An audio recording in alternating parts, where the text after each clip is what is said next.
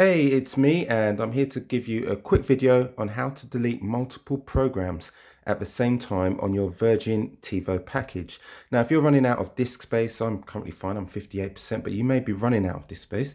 This will save you a lot of time. Rather than going into each folder and deleting the shows one by one, what we can do is select a folder and then press one button and it will give you a prompt to delete all of the contents of that folder. So let's do that. So let's see what we'll get rid of. I did not choose this show, so this is on the go. So I've selected Celebs Go Dating, and look on your remote control, and in the bottom left you will see a button called Clear. Press that button and see what appears on screen. Okay, delete everything in this folder. Delete recordings and replace with bookmarks. Delete everything and cancel this series link. So let's go ahead and delete everything in the folder.